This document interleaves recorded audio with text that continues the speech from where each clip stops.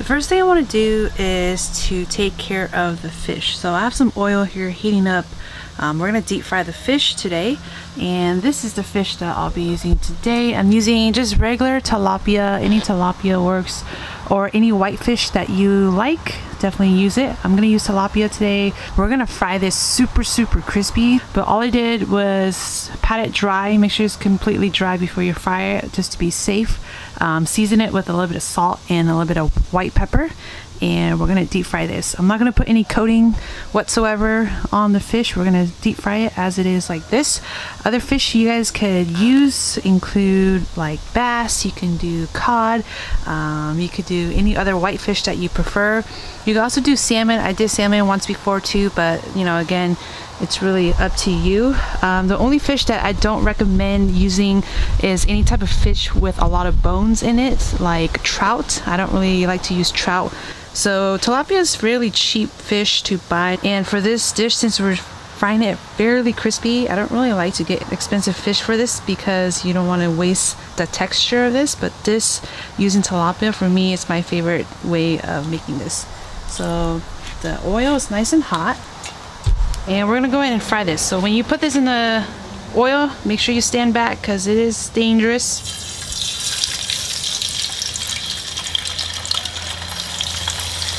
Again, I don't have any coating whatsoever on the fish. We're gonna fry it as it is.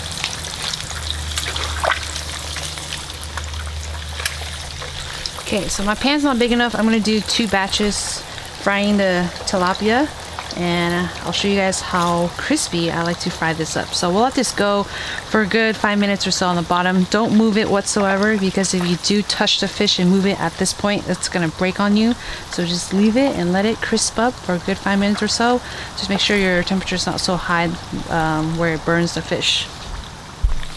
Okay, I'm starting to notice a little bit of browning on the bottom, so I'm gonna go ahead and start flipping this over carefully. It's gonna pop, so you guys want to be careful at this point.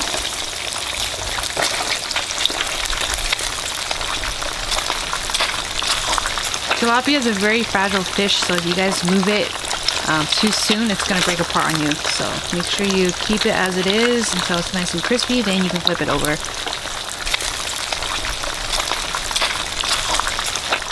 Again, depending on which fish you guys end up using, you know, cooking wise, it might be a little bit different. So this is browning pretty nice. I'm gonna let this brown even more. I want it super crispy. At this point here, you guys can take it out if you guys don't like your fish to be too crispy. But the best memory of eating this dish is when my dad would fry the fish till it's super crispy, and then when you eat ngala with rice, you get that crispy bits, and it's so good. So again, if you guys don't like your fish to be overly cooked like the way I'm gonna be cooking it today, you guys can just cook it to the way you like to eat your fish. So I'm gonna let this go for another, I don't know, 3 to 5 minutes, and then I'll show you guys how crispy I actually like to cook the fish. Alright, so the fish is nice and super golden and brown and crispy and cooked. We're gonna drain this out.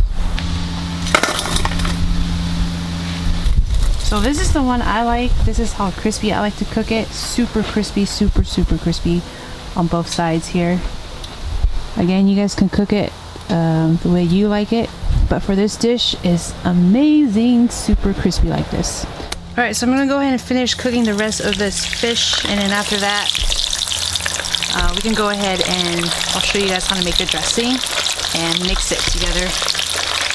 By the way, if you guys have an air fryer, you guys can definitely try air frying the fish. Just coat it with a little bit of oil before you put it in the air fryer, and just fry it up till it's nice and golden and crispy. Because this way is my favorite way to do it, but it is kind of dangerous because of the moisture content in the fish, so you have to be very careful not to hurt yourself or burn yourself here. But again, if you guys had an air fryer, I would give it a try.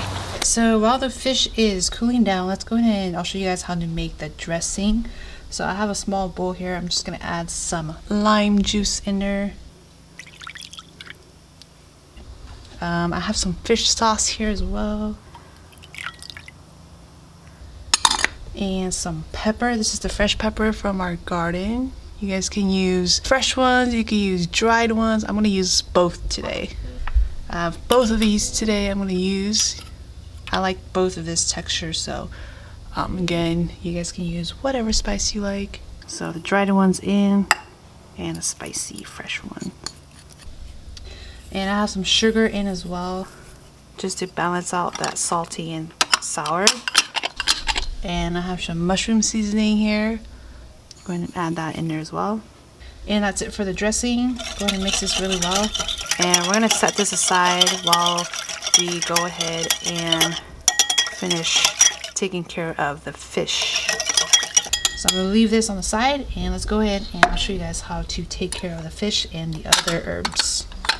All right, so the next thing I want to do is I'm going to cook the garlic and the lemongrass and the kaffir lime leaf in some oil to bring out the flavors. So I have my stove top here. I'm going to turn on the heat and place a pan on top. I have about 2 tablespoons of avocado oil. You guys can use whatever oil you guys like, but I'm going to use avocado oil today. Heat this up and we're going to cook some of the minced garlic. Now this part is totally optional. You guys don't have to cook the garlic and the lemongrass and the kaffir lime leaf, but I do find that it brings out the flavor a lot more. Okay, I have about 2 tablespoons of minced garlic here, which is roughly around 6 to 8 whole garlic cloves. Go ahead and add that into the oil. Stir that around. And I'm going to brown a little bit of the garlic here. Not completely burn it, just a little bit brown so the oil is infused in the garlic. Okay, once I see a little bit of brown on there, go ahead and add in some cut up lemongrass here. I'm using about 3 lemongrass fresh from the garden. Go ahead and add all of that in there. Mince it up pretty good so it's nice and easier to eat. Stir this up as well. And then I have some kaffir lime leaves here. This is about 2 tablespoons of kaffir lime leaf. Kaffir lime leaf is amazing pairing with some fish, so I'm using quite a lot. If you guys don't like it, you can use less, but I'm using about 2 tablespoons of this. Go ahead and add that in there as well. Saute this up.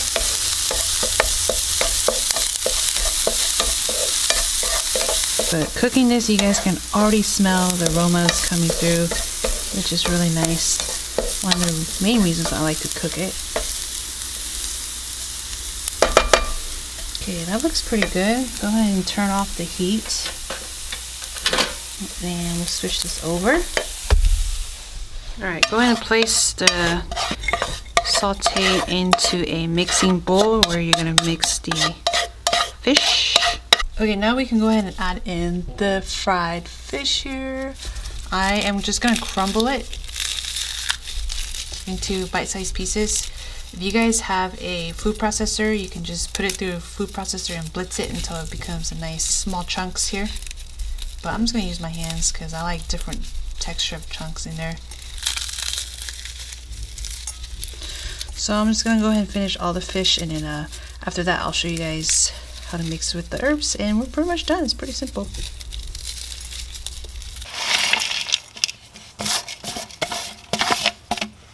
Okay, the fish is nice and crumbled here. Let's go ahead and add in the dressing that we made. And then let's add some herbs. So I'll show you guys the herbs that I'll be using today.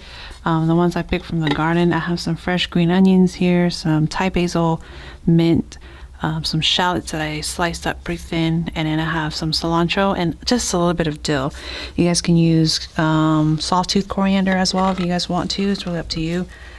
And when it comes to lard, you guys can add as much herbs as you prefer. A lot of people either like a lot of people don't, so it's up to you. I'm using pretty much like 1/3 of a cup of each to 1/2 cup of each herb.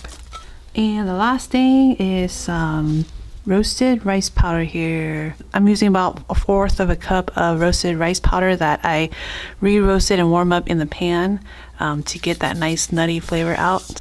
Go ahead and add all of that in there. And at this point, go ahead and mix it.